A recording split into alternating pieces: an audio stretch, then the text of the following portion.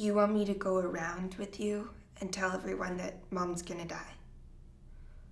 What is the point of that? Breaking the news, watching them cry, dealing with their emotions, how depressing is that gonna be? Just call them. Alex, nobody wants to do any of this. But we need to tell Grandpa and Tootie and a few close friends. They have the right to know and to be able to say goodbye. I'm not talking about Mom with anyone. Whatever you fought about with her at Christmas, you need to drop it. Grow up. You love your mother loves you. Move on. I can't drop it. You have to. You don't really have a clue, do you? Dad,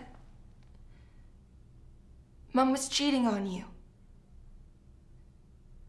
That is what we fought about. When I was home at Christmas, I caught her with another guy. It made me sick to see her near you. I went back to school thinking that that was it. I was done with her. I was gonna call you and tell you everything. But then the accident happened. I was waiting for her to wake up.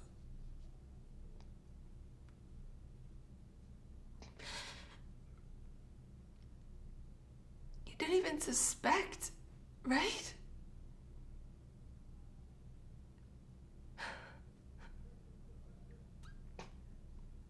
That disgusted me too, because you're always so busy.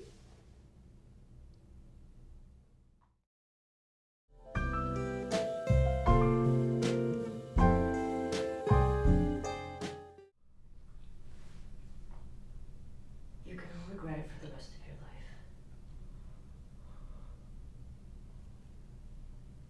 Yeah. Well, you know what, Mum, that's probably true. But honestly, I have a shitload of things to regret right now, okay? I regret not having a date for tomorrow's stupid dance. I regret being too weird to make any friends. Definitely regret making all those shitty films with Ben. I'm guessing you saw the email I got from Matt. No? Didn't see it while going through all my shit? Here, take a look. Definitely gonna regret doing literally no schoolwork this year. Greg. I know. Admission rescinded due to significant change in my academic record.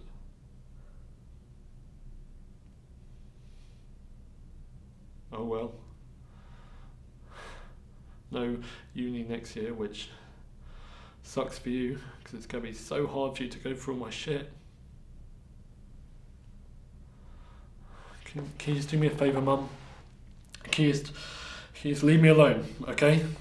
I'm just going to sit here and regret stuff. Okay, just let me think about all the things I've done and all the things I haven't done and just regret the living shit out of it, okay?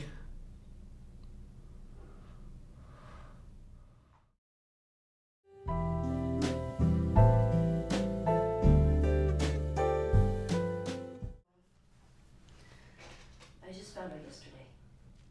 We have to go through this together, you and Scotty and I. And I need to go around and tell people what's happening. Sometimes I'll need you to come with me, other times I need you to watch Scotty. You want me to go around with you and tell everyone that Mom's gonna die? What's the point of that? Breaking the news and watching them cry and dealing with their emotions?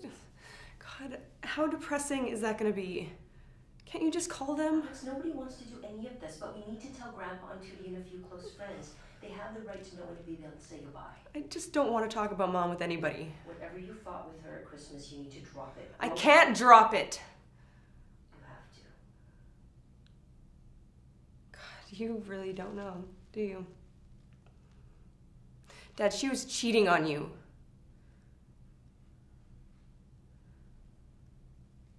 That's what we fought about. When I was home at Christmas, I caught her and some guy. And it made me so sick to even see her near you. And so I went back to school thinking that was it, that I was done with her and I was gonna call and tell you everything. But then the accident happened, and I don't know, I just was waiting for her to wake up. And you didn't even suspect a thing, right? God, yeah. That disgusted me too, because you're always so busy. There was some guy. What does that mean? Me and Becky were on our way to swim at Black Point Pool when I see Mom and some douchebag walk into a house. His house, I guess. Just a guy. It could have been anybody. His hand was on her ass. It was gross. You're sure it was her? Yeah. Then what? Then nothing. She went into the house.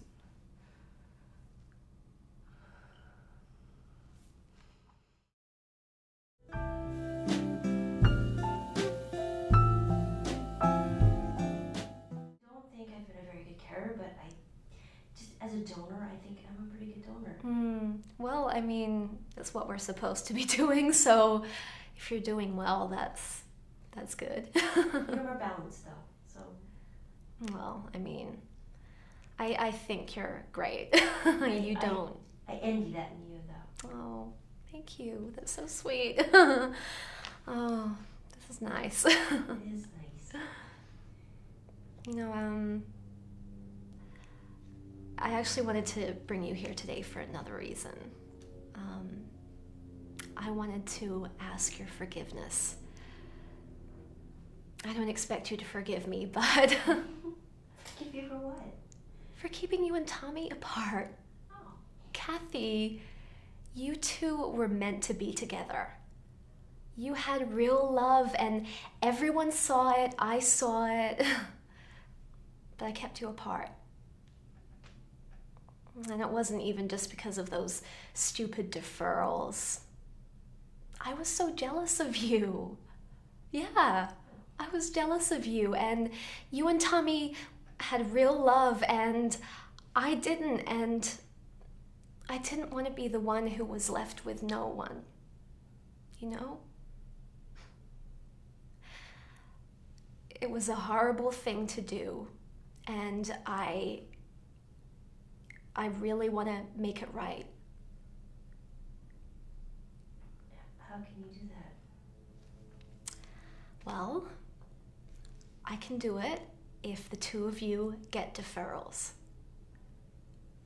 It's too late for that. Kathy, it's silly to even talk about Kathy, stuff it like is that. not. No, come on, it is not too late. You'll see. You and Tommy will see, both of you. It's not true. Oh, Kathy, I wanted to bring you here on this trip because I have something to give you.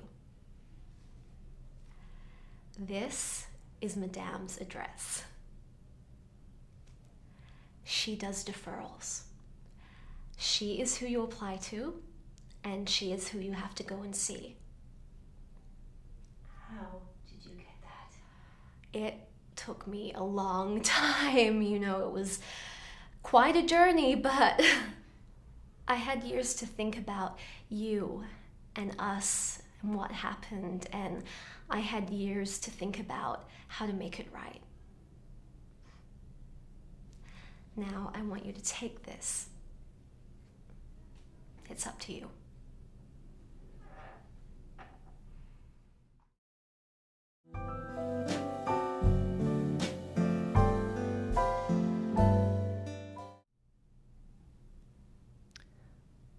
I thought I gave you everything you wanted. You wanted out. I got you out. You wanted the truth. I told you the truth. And I told Daisy the truth. And she fucking killed herself. And I played the villain just like you wanted. And you come back here. Sweetness and nice. sad and contrite, and everybody congratulates you on your bravery. Meanwhile, I'm out back, blowing guys for the money that you wanted. You think you're free? I'm free. And you can go choke on your average, mediocre life. You know, it just bugs me.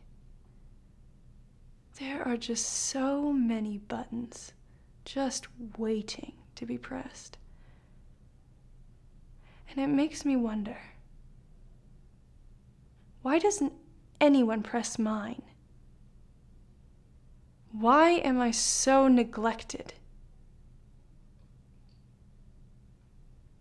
Why doesn't anyone just reach in, rip out the truth, and tell me that I'm a fucking whore? And that my parents wish I were dead.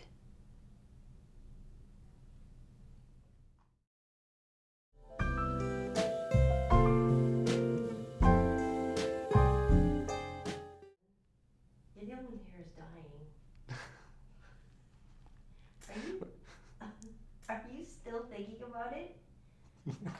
You have to give it up. You don't have the kind of time to dwell on that too much. I know, but it's just, she was right there. Call her. If you remotely told her half of what you told me about her, she'd at least consider. You met in a bathroom. Everything's an upgrade after that. No, I can't. Why? I'm drunk. You are not drunk. You're just thinking. Yeah, but they're like painful giggles. I can't. Are you gonna stop talking about Camille then? No. Okay, fine. You have her number? Yeah, I got it off Facebook. I know it sounds creepy, but she put it there, so. Okay. It's her voicemail. Oh. Hey, Camille. It's Felix Chester. I'm not sure if I heard the beep, so I'm just gonna stall for a couple seconds. I don't know if you know me or know of me, so this might sound a little weird, but I have to try. You might remember me as the guy who was singing to himself in the environmental studies group earlier today. The only reason I came there was to not so subtly run into you. And I know that's terrible, but if you think about it in like a 50s romance kind of way, then it just means...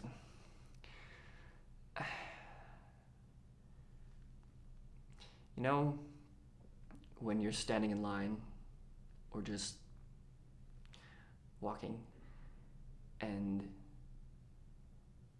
you catch someone's eye and you feel like for every moment you decide not to talk to them, you're missing out on something amazing.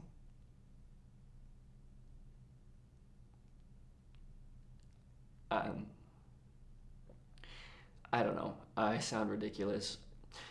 Maybe you and I could meet up sometime, is what I'm trying to say. So, if you're interested, you know how to get a hold of me. Hope to see you soon. Bye. That was good.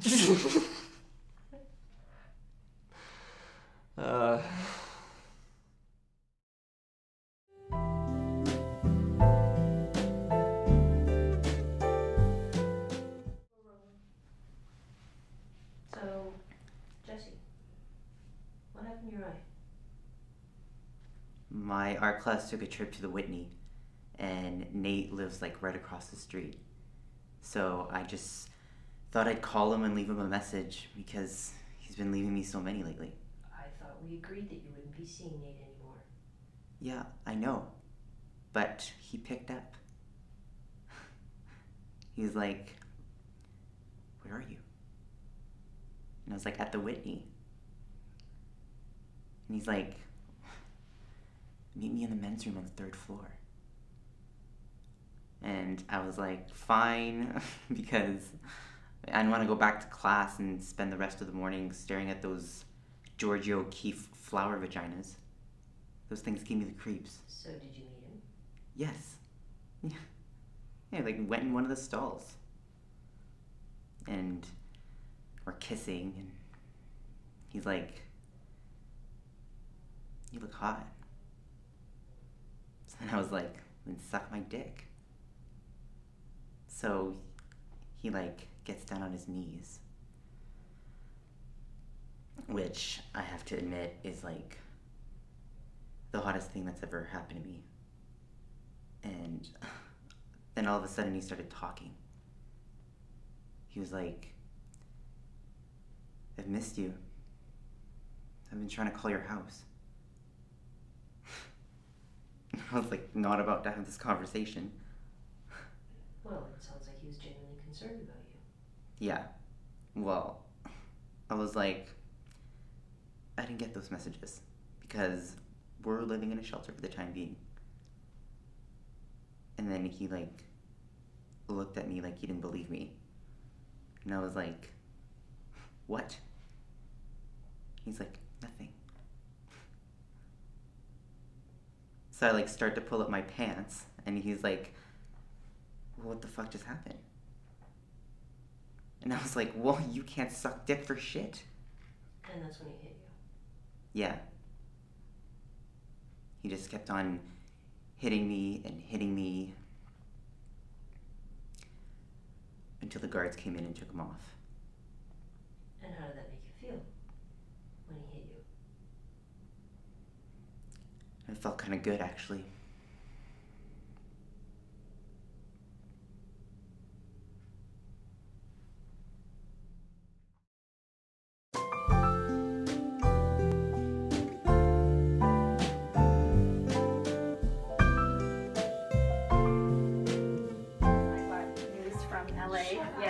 About breakdown services contest. Oh. What? Yes. And everything got vetted through the casting people here, and it was a very difficult decision, and they only came up with 7 winners. And you 3 are in the crew! Wow. Yes! Okay. Yes! So, isn't that amazing? Oh my God! Isn't that so exciting? Okay. It's about the breakdown services contest. Oh my God! And they've come up with the finalists, the winners. Okay. And they only took 7 people. Wow. And you are one of them. Oh my God. Emily. Yeah. You have been selected.